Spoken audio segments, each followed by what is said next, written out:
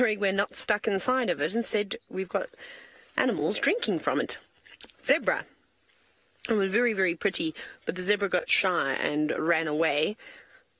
Naughty zebra. But there's 3 left, and hopefully they'll walk the same route as the others, maybe, and stop for a second drink. But who knows? What are you? You all look like you're young stallions. I don't know, there's just a naughty look about them this afternoon, and they are quite stocky. Maybe they're not even young. They're probably adults. But just the way that they're standing reminds me of 3 teenage boys up to no good. It's actually noisy out in the bush today, which is unusual. At one point there was crickets, now there's birds chirping. Sounded like maybe the African wattled lapwings that were having a bit of a complaint. The zebra were making some noises earlier.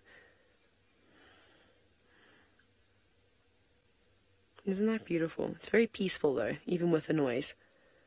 I say that like it was a bad thing. It was not a bad thing. Mara is typically so quiet. Have a little listen. Now it's gone really quiet again.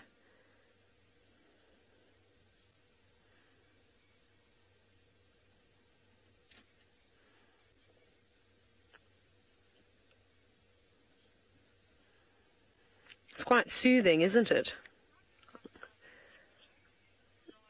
I really enjoy the peacefulness of the Mara. Well, one of the many things that everybody enjoys about this place. Now, Lloyd, you're wondering if there would be any crocodiles in this water. Maybe some young ones actually quite possibly could. Be a sneaky spot for a croc to live. But under all that sort of algae, you know, there's actually quite a bit of water in here. And this lugger will be quite deep and go on for quite far. So it'd actually be the perfect spot for a croc, but I don't see any with my eyes, but that's not to say that there aren't here. You get some youngsters that maybe like to live in here and not worry about competing for the good spots along the Mara River. Now, it seems as though Jamie has left the paved pathways. Let's go see why and where she is off-roading.